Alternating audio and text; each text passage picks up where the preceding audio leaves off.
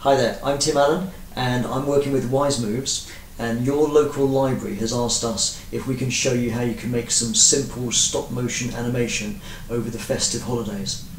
Now, you're in luck because I am a stop motion animator and I've been animating for over 20 years now. I've done such films as Fantastic Mr. Fox, Tim Burton's Corpse Bride, Shaun the Sheep, Fireman Sam, Postman Pat, and this t-shirt here, if you can see that, is from this is the animation crew from Isle of Dogs. Now, this first video I wanted to talk to you about which software you can use, which equipment you can use, and talk you through some of the basics to get you started. Now, we're going to be working with some software called Cloud Stop Motion, which is available on iPhone, on Android, on PC and on Mac, on pretty much any device that takes the internet. And the reason is it's not an app, it actually works through your internet browser.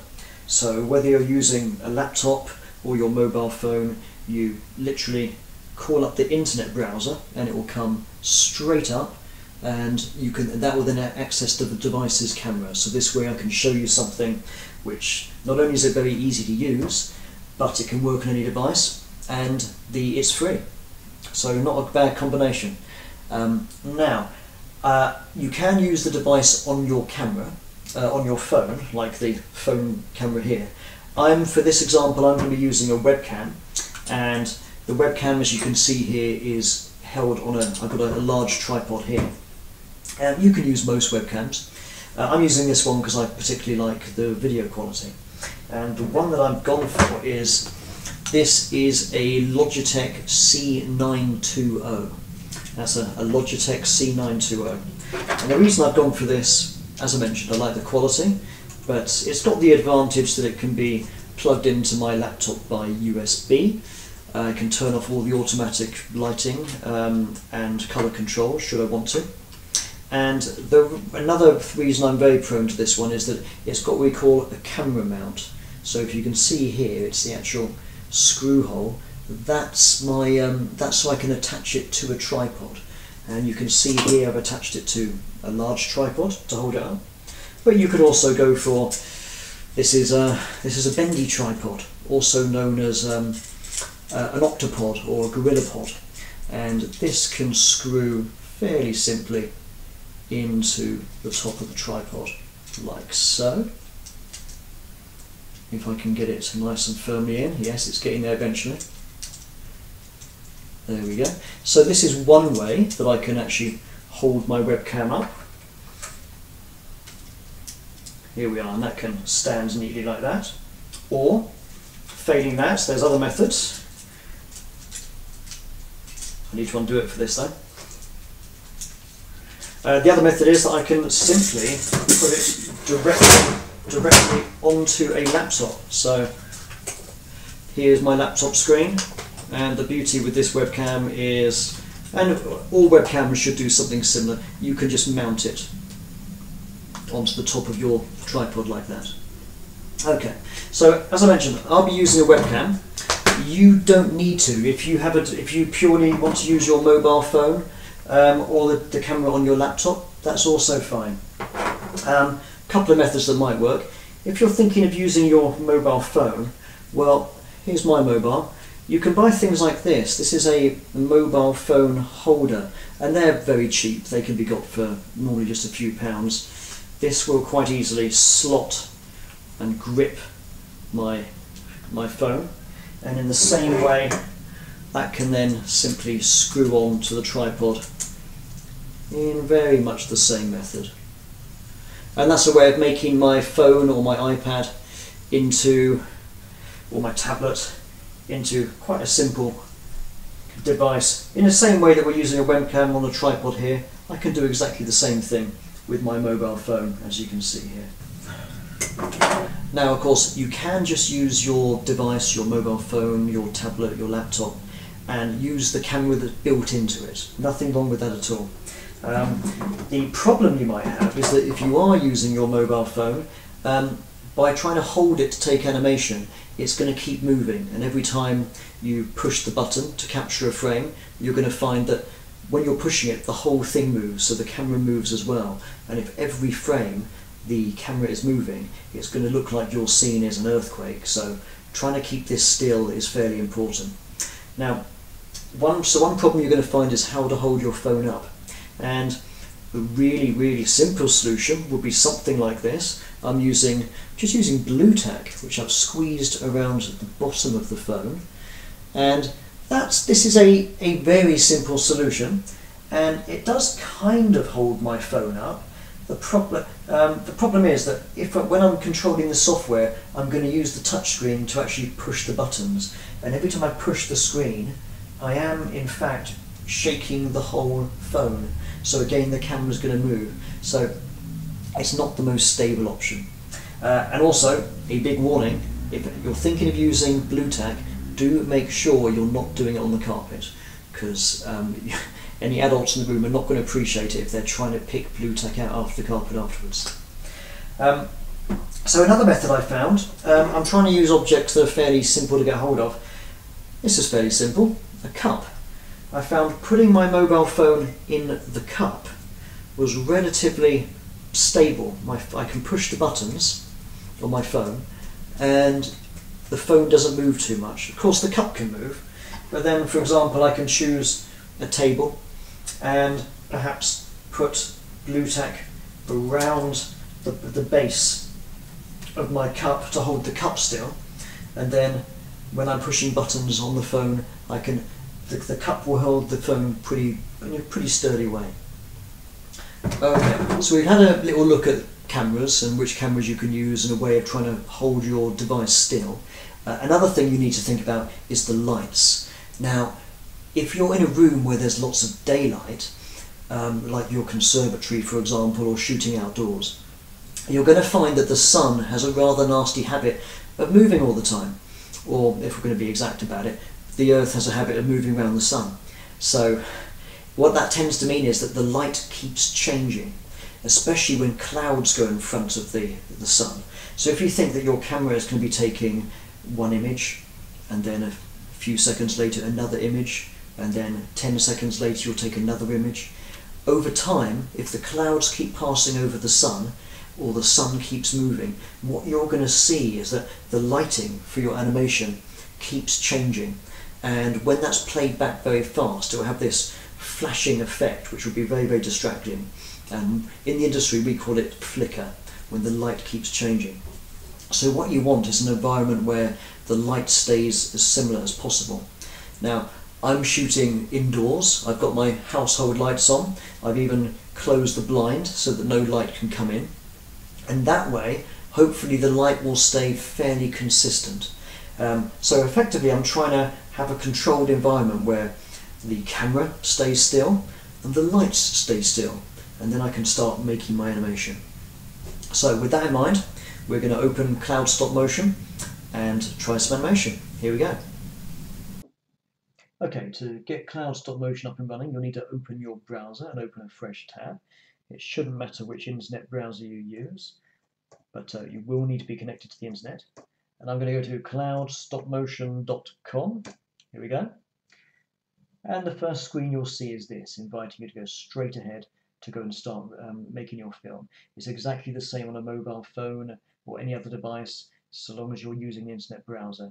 Now I've logged in already. What you will need to do is log in, and I've logged in already on this window, and as you'll see, the first thing you'll see is terms and conditions, and of course the chance to start a new project. So let's go ahead and do that. Okay, and immediately it's come straight up into the animation window, chosen my webcam. You may find that you need to select your camera because your laptop or your mobile may have more than one camera.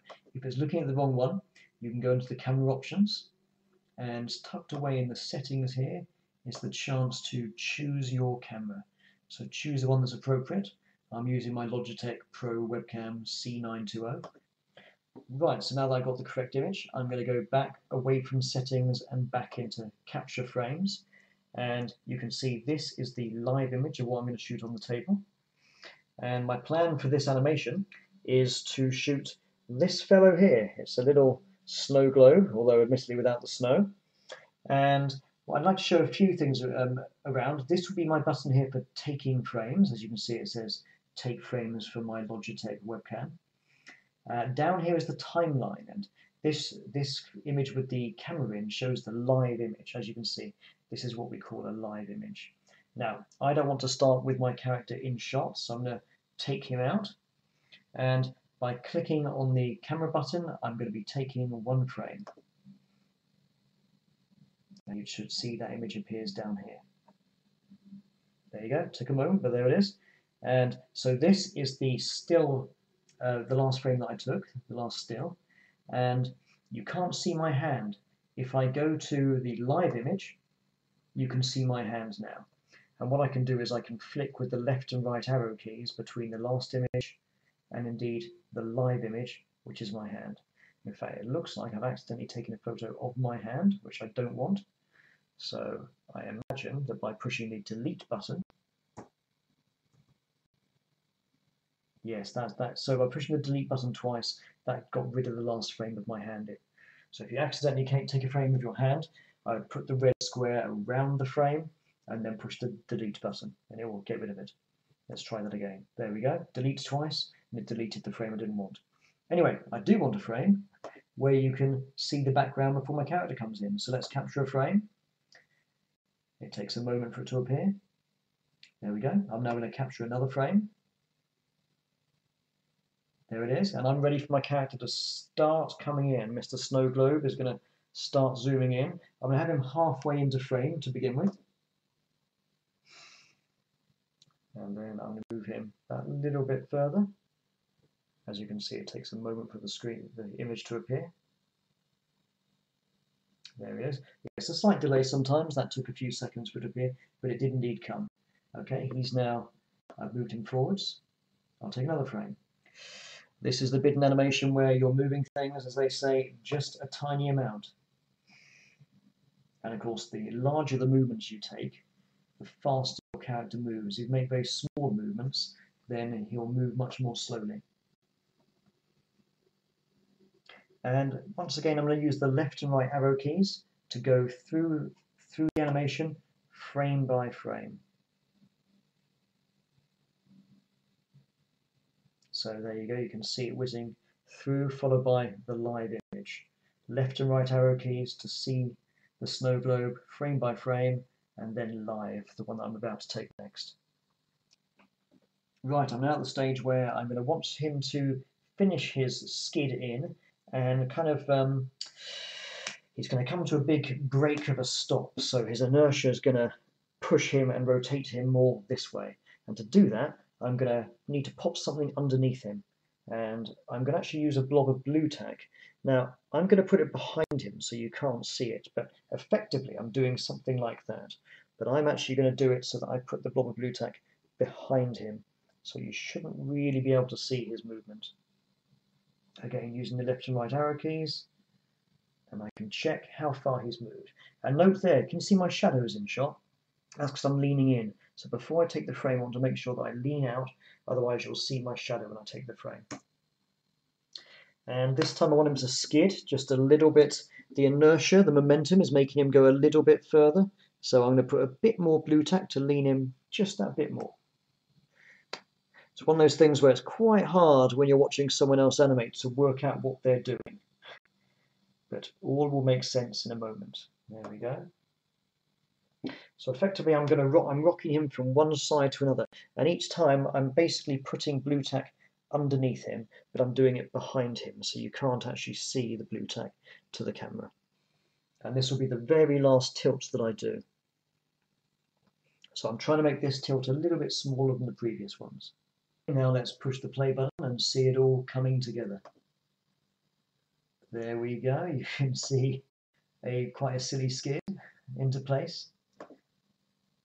And you don't see the blue tack either. Okay, now just for fun, I'm going to make one more adjustment. And if I click on the T here, you can add things. You can see titles, credits, chapter headings, overlays, and I'm going to go for a speech bubble. And there you go, and as you can see, it automatically appears in front of my snow globe, and I'm going to, it's a bit big for me, so I'm going to grab this corner here and make it a little bit smaller. There we go.